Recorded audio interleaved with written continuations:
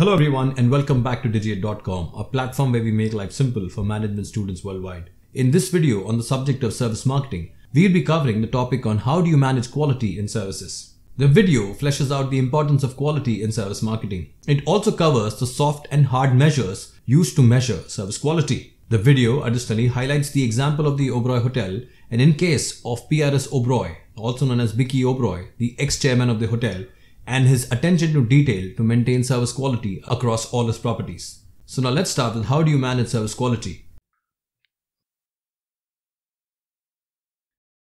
Let's start with what is service quality and its importance. Service quality involves comparisons of expectation with the actual performance. As per Lewis and Boombs, service quality is a measure of how well the service delivered matches customer expectations. Delivering service quality means meeting the requirements of customer expectations on a consistent basis. Service firms can use the service quality in maintaining competitive advantage, and the customers can use the service quality for quality differentiation. Moving on, organizations are becoming increasingly aware of the importance of quality in maintaining competitive advantage. During the last decade, total quality management has been a buzzword for all business. Measuring quality in services is not a simple task since they are intangible and cannot be stored, as discussed in earlier chapters. Generally in services, the evaluation of quality is made during the service delivery process, which mainly comprises of an encounter between the customer and the service provider.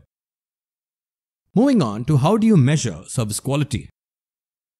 Managers must measure service quality to identify service quality gaps. Thus, factors such as the type of gap, where it exists, and the remedial actions to be taken depend on measuring the service quality. Measurement of service quality includes soft and hard measures.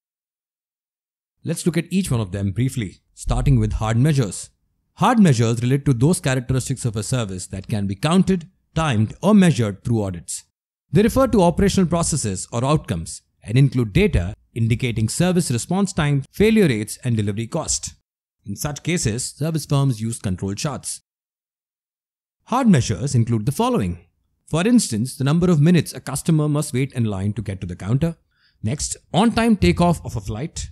And finally, the number of patients that made a complete recovery post the operation, in this case, the doctor's success rate. Moving on to the soft measures. Soft measures are those that cannot be easily observed and must be collected by talking to customers, employees, or others. Soft standards provide direction, guidance, and feedback to employees regarding how to achieve customer satisfaction. A proper feedback from customers can make a long-run change in the attitude of the employees and the company. Soft measures include the following, such as ongoing surveys of customers by telephone or mail, a customer advisory panel to offer feedback and advise on service performance, and employee surveys and panels to determine barriers to providing better service and suggestions for improvements. Now, how do you improve service quality? Improving service quality involves the following. First, identifying quality determinants. This is another video that we've covered later on in this module. Then the second way of improving service quality is managing evidence, as in the physical evidence that we discussed in the chapter of physical evidence. Then comes the element of educating customers, developing a quality culture, and automating service.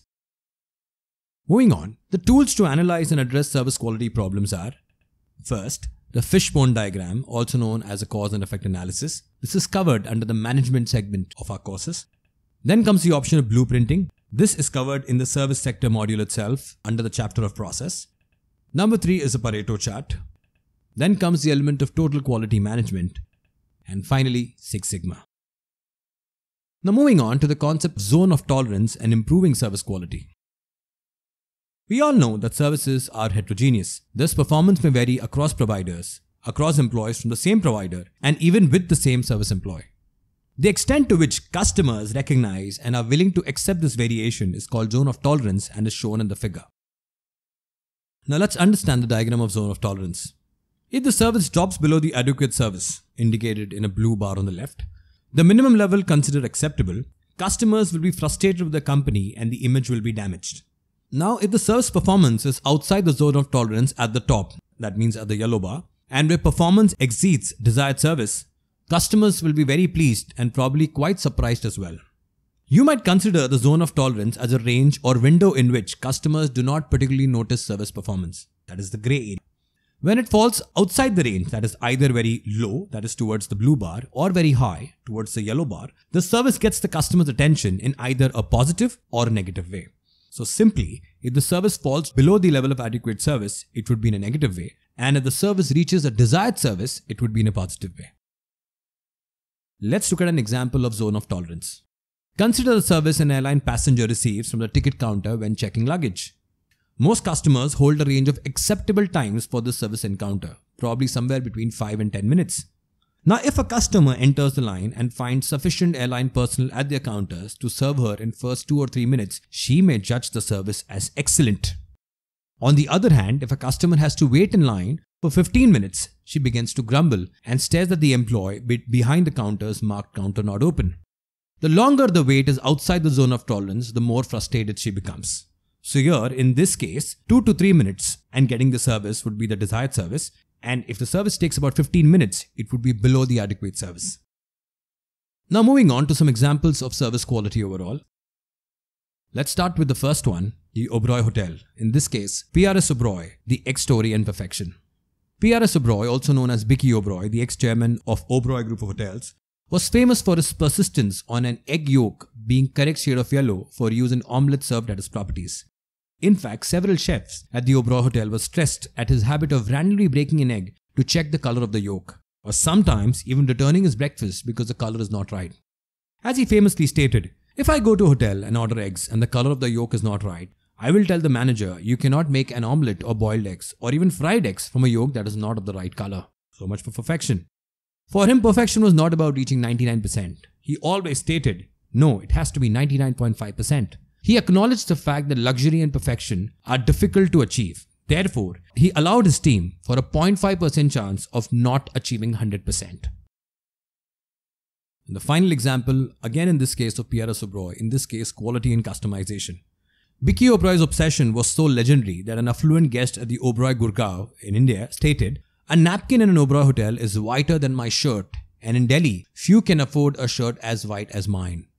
Customization is another segment that Oberoi aces at. Every time a guest checks into an Oberoi property, his or her details are factored in. These entail dietary choices, favorite flowers, pillow options, and more. These are maintained and shared across the entire Oberoi hotel ecosystem. For instance, whenever Sanjay Rishi, the former president of American Express South Asia, checks into any of the Oberoi properties, his room is stocked with the brand of Oolong green tea.